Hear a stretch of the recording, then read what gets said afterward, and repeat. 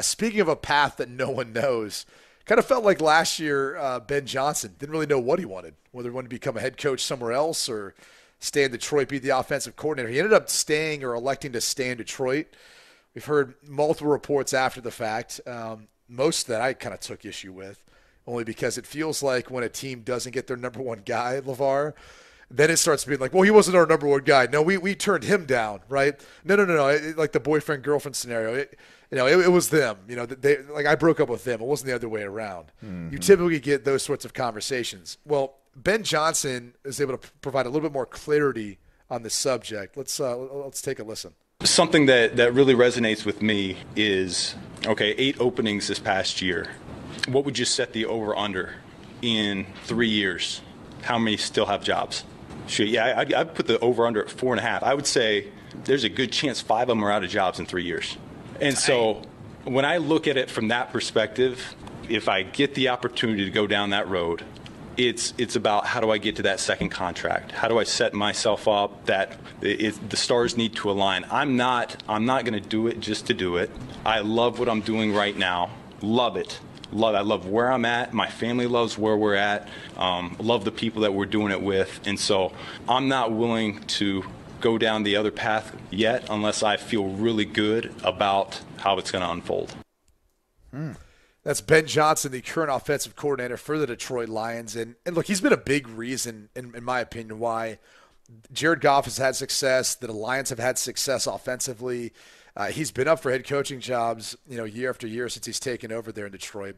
His creativity, his ability to find ways of getting the playmakers the ball, all of that has been on display. And I listened to his words, kind of read the report, some of his quotes, and I don't find anything wrong with that. Like, the guy's very pragmatic in his approach.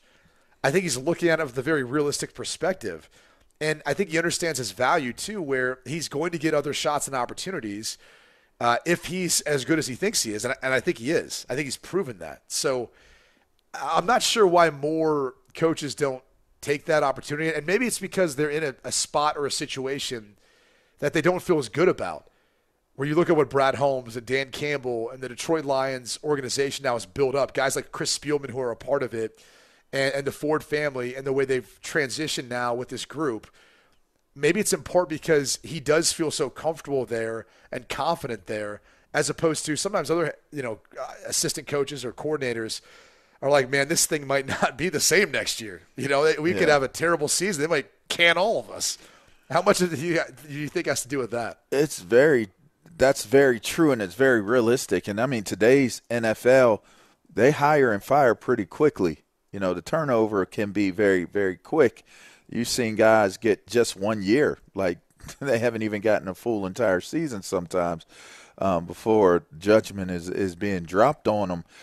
Listen, I think that it's by person. It's by mentality. It's by goals. It's by a lot of different variables, I would say, in how you go about approaching what you want your trajectory to be, what you want your accomplishment to be, and where you ultimately want to end up. Listen, you're mentioning the Detroit Lions. That was not a favorable situation for a coach to walk into. It's much like what's going on in Carolina right now. You're trying to figure out which way is up as an organization with that team. That's a lot like how it was in Detroit until Dan Campbell got there, and whatever it is that took place, the culture shift that took place, the people that Dan Campbell and company were a part of hiring to create what they've created, it's taken time to build that. When you look at something being built a certain type of way, and if I'm Ben Johnson and I've seen things and unfold the way they're unfolding in Detroit, I sit there and I ask myself a simple question.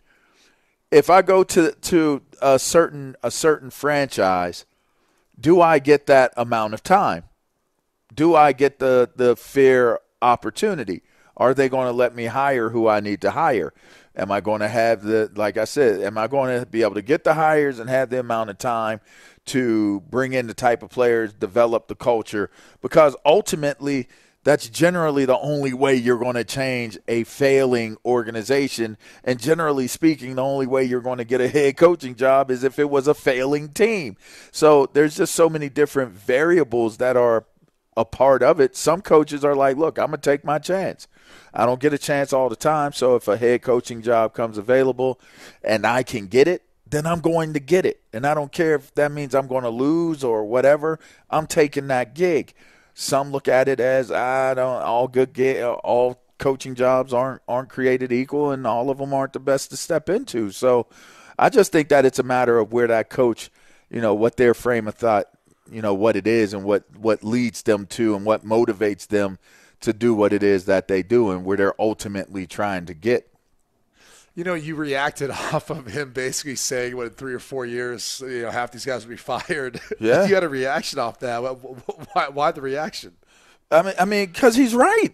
Yeah. He's right. I mean, it's just, to me. Just because he said it? Is that more of it? No. I said think what a lot of people think. I think he's saying what people. Yes, that's what it is. I think it's what people are thinking. It's what you're realizing. I mean.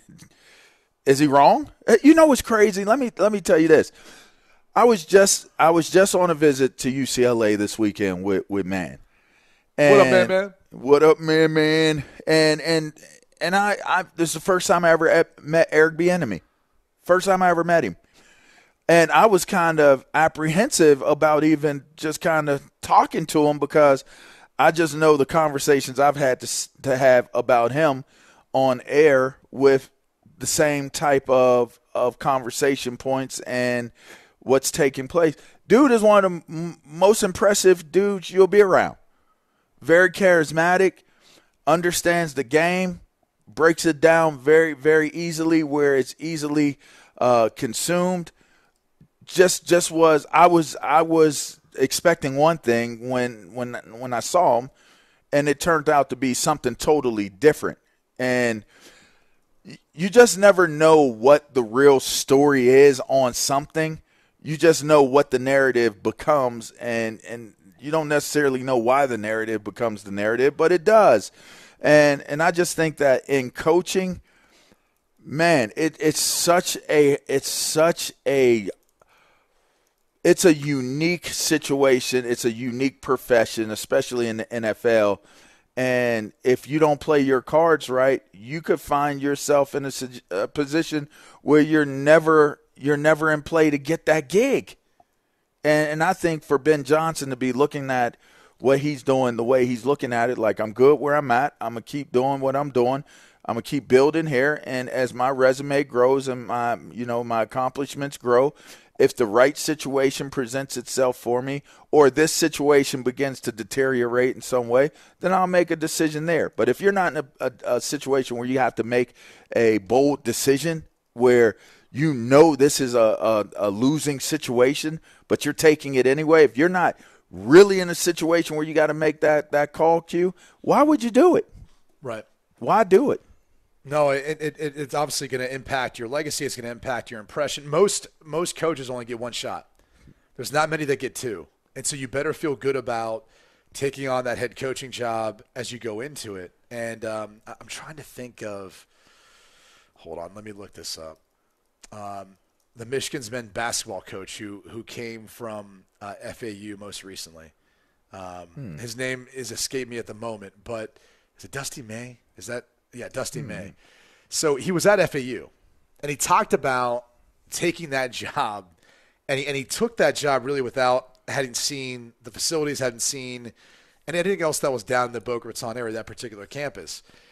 And he literally broke down after soon signing and taking on this deal because he had taken over this program not really knowing all the facts and not realizing how much of an uphill battle it was going to be coming from the program he just came from. I think he was previously like Akron or something like that, and they were doing well. He was an assistant at the time. And so he essentially took the job because it was a head coaching job and everything else. But there were moments of doubt, and it's a different spot now because he built up the program. He had the incredible run to the Final Four for FAU that ultimately had led to his hiring now at Michigan as their head men's basketball coach. But the point is that actually reading that article about him breaking down. I felt bad for him. I mean, it's his own fault for not doing his due diligence, but that's the position some of these head coaches are in, or some of these head coaching prospects are in. They don't know when that next big opportunity is going to come. And I think everyone looks at it with an optimistic perspective, saying, well, of course I'm going to go there and win. Like people who question play calling. Do you think the guy called the play because it wasn't going to work? Like clearly they saw something that they're like, no, it's going to work. Like we see this in business where companies make decisions and they're like, no, this is going to work. This is the fad. This is the trend. Of course this is going to work. And we do it in our own personal lives, right? Like we make decisions all the time about stuff. We're like, no, this is why I'm doing this. It's going to work. And then when it doesn't, it's like, okay, like, but there, in this instance, there has to be helpless, walk into a scenario realizing like, oh, this is not what I thought it is. And now I'm stuck in a 3-4 year contract. Yes, you're being compensated well, but this might be the only shot I ever get. And this is it, like having to deal with all this. So you better be picky about it when it comes to what opportunities you choose to take. And especially for Ben Johnson, a guy who I think he'll be a great head coach whenever that moment comes. I just think he's looking for the right moment, the right ownership, the right structure to everything that he's looking for. And clearly that wasn't the case, at least not that was offered to him last offseason.